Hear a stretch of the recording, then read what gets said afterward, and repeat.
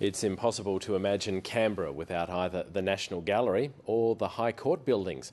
Colin Madigan was the architect on both projects, and he died on Saturday at the age of 90. Controversy surrounding his work continues. He was apparently never reconciled to the new entry at the gallery. He had hoped for a lakeside entrance to the building.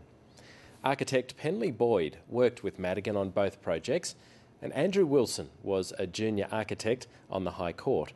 They shared their unique perspectives with us.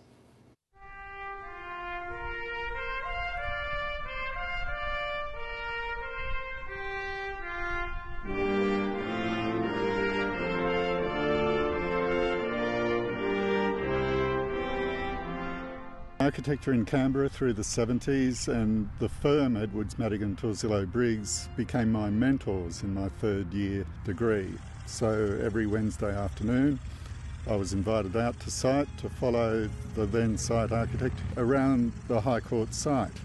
He was a very laid-back person, very relaxed, until he could get his teeth into something. But as a person, he had no great airs and graces. I think he had a healthy ego, of course, as I think one needs to have to be a creative person. But so my early memories of him as being just a sort of a normal guy, very approachable.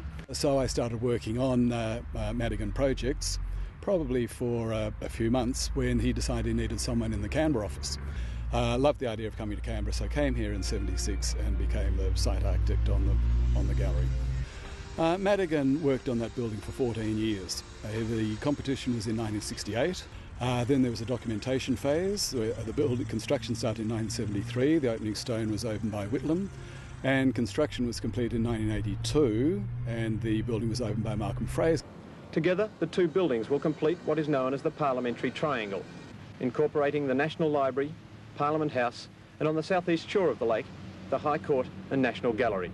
We were working every day, flat out, resolving matters that needed to be resolved. Cole, he was a very egalitarian person.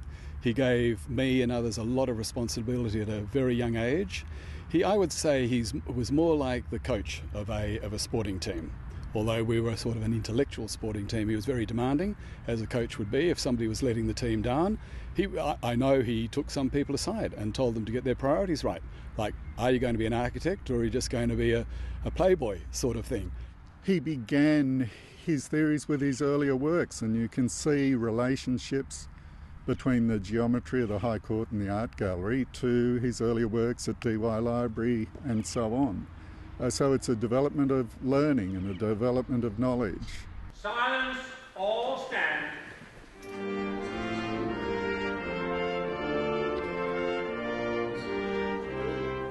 The grandeur of the size, space and the approach to them communicates in a subliminal way a respect for the law and the power of the law in this democracy. And Cole was very concerned about a democratic and consultative environment.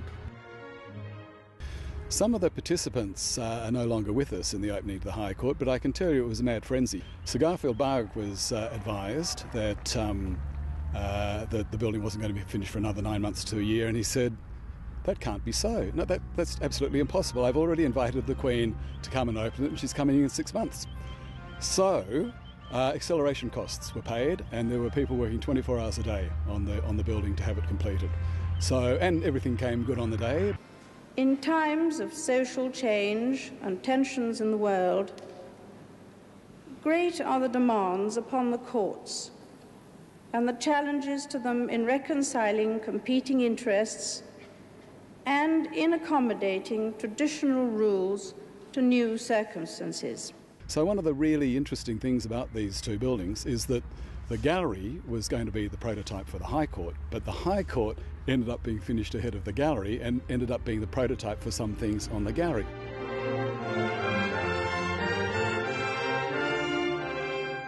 But the main generator of the gallery, and I think the way it should be seen, is that I see it very much as like a Gothic cathedral. There is a very strong underlying intellectual idea of the equilateral triangle.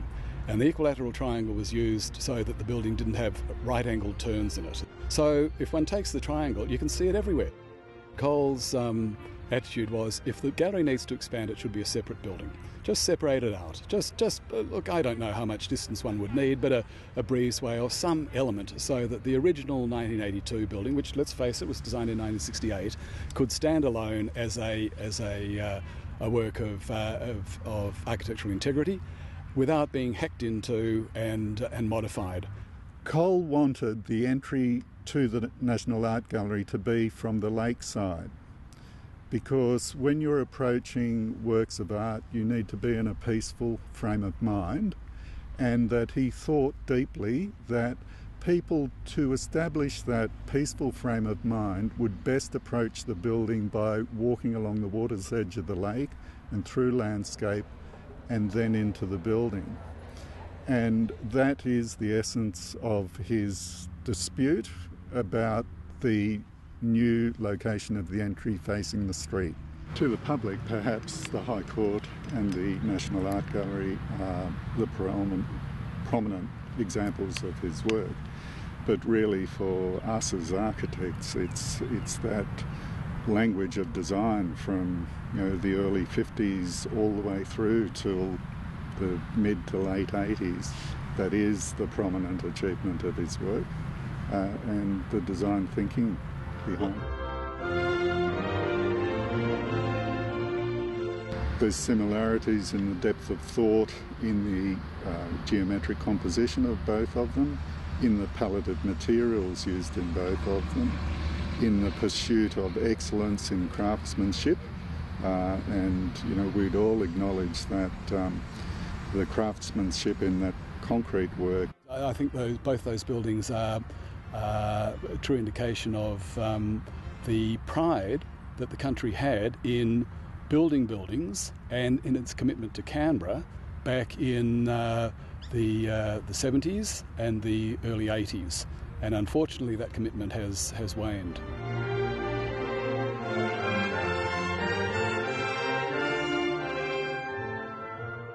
Well, it might sound a strange thing. I probably won't even be aware that he has died. I mean, I think of Madigan a lot, and whenever you come up with a tough problem and you even slightly tempted to take the easy way out, I feel him looking over my shoulder. Don't wimp out on this one, Penleigh. Come on, you can do better than that.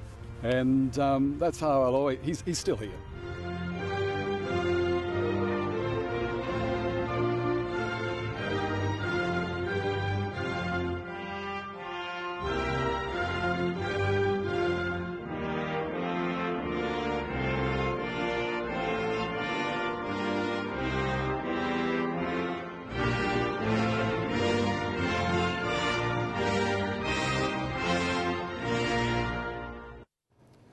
Adam Shirley was the producer on that story. And Madigan's other works include buildings at the University of New South Wales, Macquarie University, and a range of projects in the Sydney Northern Beaches suburb of Warringah.